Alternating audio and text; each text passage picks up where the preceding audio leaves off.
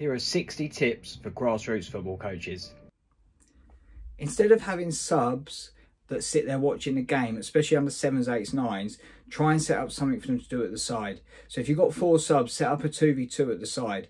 It's always good then to ask your opposition if they want to get involved as well. But especially under 7s and 8s, instead of having players there watching because they won't pay attention or take much in, get them playing 1v1 and 2v2 games at the side.